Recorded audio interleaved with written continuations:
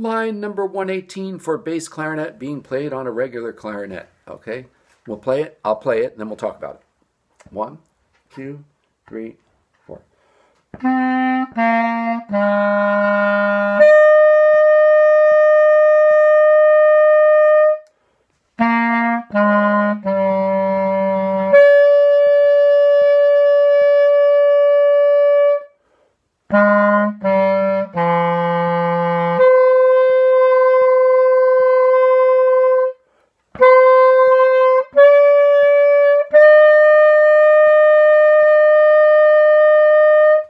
Okay, so on a bass clarinet, everything, of course, is going to sound an octave lower than that deeper, lower sound, which is the awesomeness of the bass clarinet.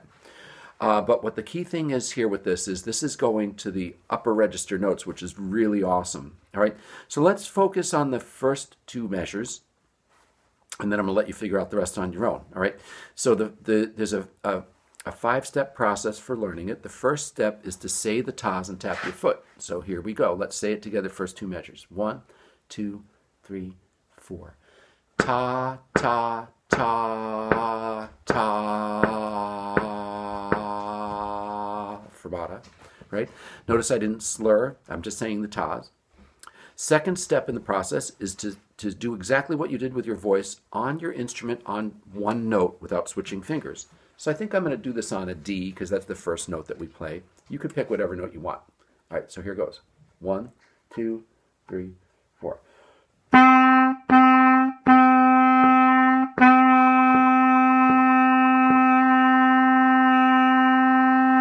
Fermata, right?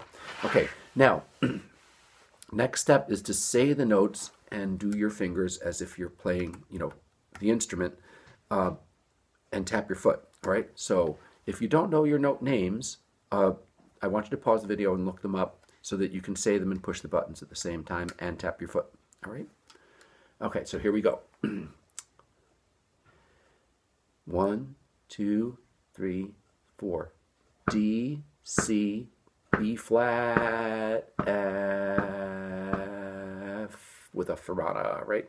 Okay, now notice that the B flat and the F looks like it didn't do anything, but what it is I'm adding my register key. There's the B flat, there's the F, okay?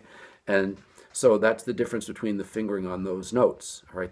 If you're looking just at the front of the clarinet, you can't really tell that I'm doing anything different. All right, so make sure that you can say it like I just did and tap your foot, okay, to a steady beat. Then the next step is to actually play it, but still no slur. 1, 2, 3, 4.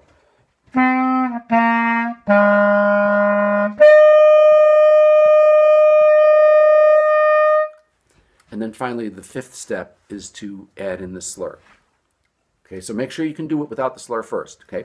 1, 2, 3, 4.